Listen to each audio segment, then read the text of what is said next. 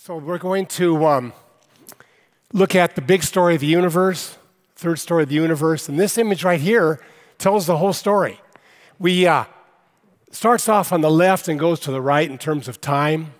Now, right there at the very beginning, the universe consists of elementary particles, and you notice how it's expanding out as we go on. The elementary particles, from that moment on, are involved with all of the transformations in the ensuing 14 billion years. And what's amazing to me is that the elementary particles of our bodies are right there. So we have a graph indicating the movement of the universe as a whole, but we have to realize that this is our story right here. The story of the elementary particles that we are composed of. So right away, the universe spreads out and develops into galaxies. A billion years later, the number of galaxies we've counted so far are 2 trillion. Now, every galaxy has around 100 billion stars. I'm not going to deluge with numbers, but that's a good number. There are 2 trillion galaxies, each one with 100 billion stars. And here's the next fact that I want you to move forward in life with. At the beginning, the universe was the size of an acorn, even smaller, even smaller. Now, this is not a fact that is maybe in doubt. All mathematical and observational cosmologists are quite convinced that the universe of 2 trillion galaxies was once the size of an acorn. Now, if that doesn't boggle your mind, that something as small as an acorn gave birth to the entire Milky Way galaxy with its 200 billion stars, plus another 2 trillion galaxies, you see, I can throw the words out, and then we get a sense of, okay, yeah, that's what happened, but we need to feel our way into that. We need to be astonished, like I say, and we need to have our minds boggled, because what we've learned has amazing implications for how we are to live our lives. Now, so the first transformation in the universe is elementary particles into the galaxies, the stars. The next one is when we have rocky planets. Rocky planets come out of stars that explode. So we have the stars themselves build up the elements, and then when they gather again after the explosion, we have rocky planets. Where is the site of interactions between molecules that give birth over time to life? Life which goes all the way around the planet, but wait, hold it. We regard, in general, the dirt and rocks as lifeless, all right? Though the dirt, not soil, the dirt and rocks gave birth to life. This is, I say, the second major transformation, but this too should cause us a moment of reflection. How is it that a planet that's molten rock gives birth to all these amazing life forms? That's the second major transformation. And now, Earth has entered the third major transformation. We're in the midst of it. The transformation began with the emergence of humans. And this image here is to depict the way in which, once we emerged in Africa, we spread out in all directions. And then very, very, very rapidly, we encircled the earth.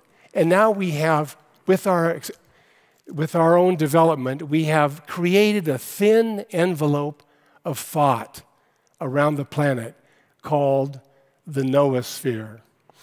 So this is, in a very brief summary, the third story of the universe. The universe began 14 billion years ago as primordial plasma. It developed through stars and galaxies into, at least on one planet, the emergence of the noosphere, the thinking layer of Earth. Now, in this story then, humanity has a cosmic meaning and mission. The cosmic meaning and mission is to develop a planetary mind that guides Earth's evolution. Now, I've probably irritated, some of you, so I need to be clear on this. I am not saying that humanity is more valuable or important than other species of life. Not in the least. What I am saying is that humanity has brought something new to the evolution of Earth. And this change is characterized by some scientists in a way that's quite helpful. Anatomically, we are just another primate species. But in terms of our mentality, we are like a new phylum of life. That's the way the evolutionary biologist will put it. A new phylum of life. The last time a phylum appeared in Earth's evolution was 500 million years ago. So what these scientists are saying, if we want to understand humanity, we have to have some kind of idea of how our significance matches 500 million years of Earth's evolution. One way to get a feel for this is to go back and reflect on our time in caves. Now, some humans lived in caves, for sure, but I'm not talking about those caves. I'm talking about the caves that were deep in the earth and that had nothing to do with habitat. These were places we visited over and over again. And why? The question you have to ask is, why would we do that? Now, I ask the question from a personal standpoint because I suffer from claustrophobia. I could not go on my back with a rock wall like 2 feet away from me and climb, a half a mile into the earth. It'd be impossible. Why? What was happening? What was so thrilling that they kept doing this over and over again? And what we know is that they sat there and stared at straight and curvy lines on the rock walls. Now, I say straight and curvy lines because I'm trying to emphasize the strangeness of it. We stared at straight and curvy lines until they exploded as a galloping horse. Now, we need to understand how different this was. One of the reasons, this is an interpretation, of course, but one of the reasons they went to caves that were far, far away from horses was so that they could really bask in the thrill of having the power to make present a horse that was not physically there. This capacity of humans to do this is called, by modern-day psychologists, as conscious recall of a personal event. The capacity of mind is called the reproductive imagination. We could reproduce in our imagination a former event. Now, as a way of indicating how different this was, I came up with this little story here. Okay, imagine this wildebeest has just escaped being eaten by some lions, all right? So you have to imagine him kind of hurt and limping, and he goes back to the herd, all right? And the thing is, he has figured out a way to avoid being captured by lions. And he's I'm imagining, he's just dying to tell his friends, I've got it. I've got the way to do it. I've got the insight. But he can't tell them. His friends look at him and go, some bad stuff has happened to him, but, I don't know what's going on here. And so they don't benefit from his insight. That's the difference. We do.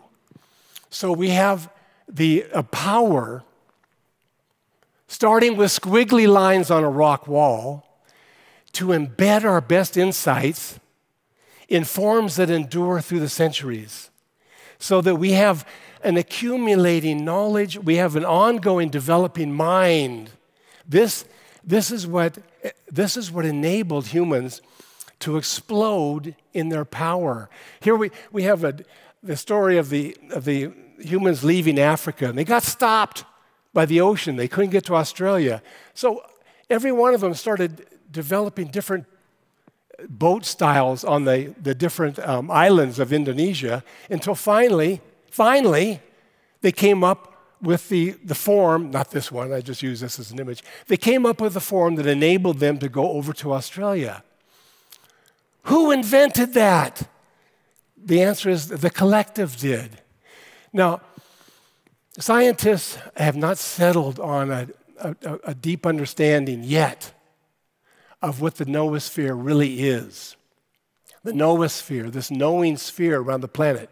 The conservative view among scientists is that the noosphere consists of computer systems that are linked up with data banks. But a more radical proposal is on the table. It's this, that maybe the deepening relationships among humans is bringing forth a planetary mind. And it's uncomfortable for a lot of people to think about being part of a larger organism. All right, so I wanted to give you a way of beginning to think about that with the James Webb Space Telescope. Here it is, amazing. This is a radical move beyond what we've had before with telescopes. Hubble telescope, fantastic. It's in an orbit 300 miles above the surface of the Earth. The Webb telescope is 1,000,000 miles above the surface of the Earth, with a sensitivity 100 times that of Hubble. We are starting an exploration of the universe that will be unlike anything before. We will learn more things than ever before. We're certain we will learn about how the galaxies were formed right after the birth of the universe. Expectations are very high that this telescope will enable us to be the generation that empirically verifies the presence of life throughout the Milky Way galaxy. We will see. But the amazing thing is this. We ask the question, who built the Webb telescope? Who built it? Well, the quick answer is the engineers, and that's true. Engineers from 14 different countries coordinated their thinking and built the telescope, but they drew upon the collective as well. For instance, Isaac Newton, he invented the equations of gravity. Scientists studied them, found out, wow, theoretically, there are these strange points in the Earth-Sun system where the gravitational forces balance out. That means that theoretically, if you put a body there, it would just stay right there. Well, 3 centuries later, we've gone there. We've put the Webb telescope at L2, the equilibrium point, 94 million miles from the sun. And this is, how to understand this? We send messages from our brain to the muscles around our eyeballs in order to determine what to look at. Well, the same thing is going on with the Webb. Technicians at NASA are sending electronic signals to the sensitive instruments of Webb. Webb is the eye. Humanity is the mind. We have this spectacular example of what is possible when humans unite around a common aim. In this case, it was the aim to know, but we have other aims. The aim to cure, the aim to help, the aim to educate. As we learn to unite around the deep primordial aims of humanity, we will empower the noosphere to transform an ailing planet into a vibrant Earth community. Whew. I got 9 seconds, 8. Well, like my granddaughter says, that's it.